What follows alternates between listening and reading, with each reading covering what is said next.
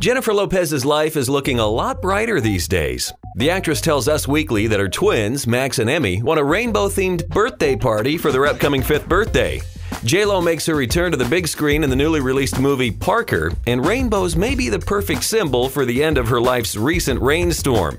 She says one of the reasons she accepted the movie role was because her character is going through the worst moment in her life.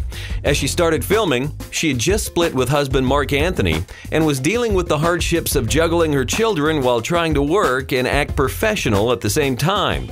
J-Lo says the role allowed her to be in front of the camera and release all the emotion she was feeling, but had to keep repressed for her family and the public. Now, the actress is happily rebounding with Casper Smart, while it's reported that Mark Anthony has just broke up with his girlfriend, Shannon DeLima. Looks like Mark may be the next in need for a rainbow, or an emotional movie role.